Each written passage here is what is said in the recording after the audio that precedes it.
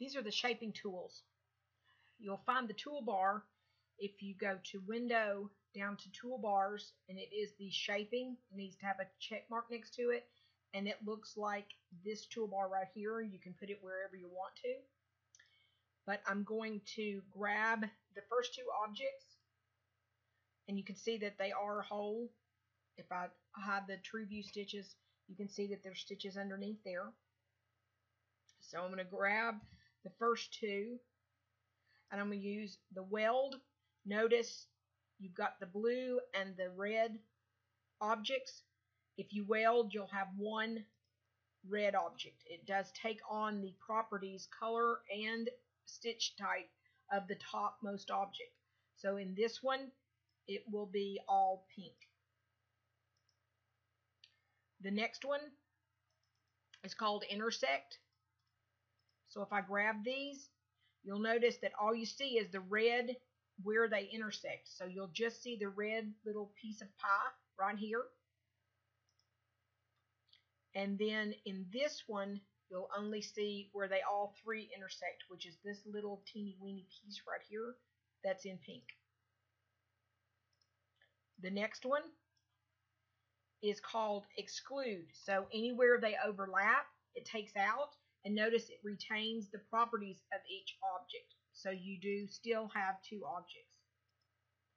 This one, anywhere they overlap, is taken out.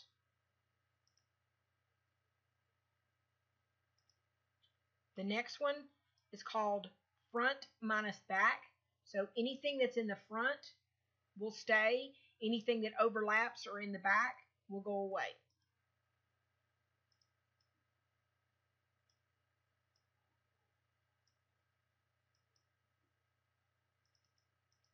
The next is the opposite of that one. It is front, back minus front. So anything in the back minus any overlaps will be gone. So you'll just see the blue in this one as well. Next we have Flatten. So if I go in here and take the true view off, like I said before, it actually has stitches. The blue stitches are underneath the red. If I select these two objects and with an overlap, and that's where you put this right here, and I'm going to usually do a 0.8 millimeter overlap. I'm going to hit the Flatten, and what that does is it takes out all the stitches underneath that and leaves that nice overlap, so you don't have to worry about the pull compensation. And it will do it on all of them. So if I zoom in on this one, you can see that I've got overlaps everywhere. Let me choose all of them and hit the Flatten again with the overlap. And now it's taken out, but it's left the overlap for me, so I don't have to worry. The next one's Divide, and I'll go to that in just a second. Last but not least is Combine. So if I grab these two and hit Combine, it takes on the properties of the top object. But if I were to take this and move it and make it a smaller hole,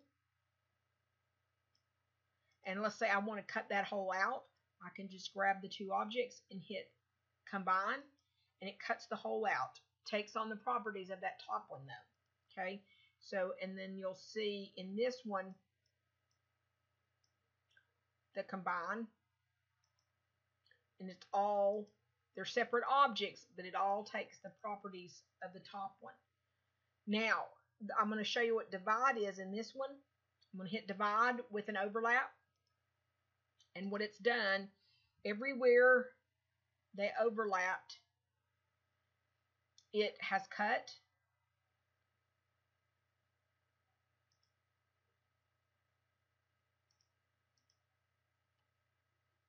out the objects. Now I'm going to show you the divide down here at the bottom. It's much easier to use this way. I have a rectangle of solid fill, and then I have several running stitches on top of it. Okay, so I'm going to grab everything, all the running stitches and all of the the fill. And I'm going to make sure I've got an overlap and hit the divide. And when I do this, everywhere that running stitch was, it acts like a pizza cutter and it divides this. So now I have a very easy way to make a racetrack, a flag. And they all have overlaps. So you don't have to worry about how it's sewing or anything.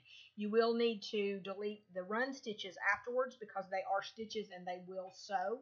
So you just need to delete those as well.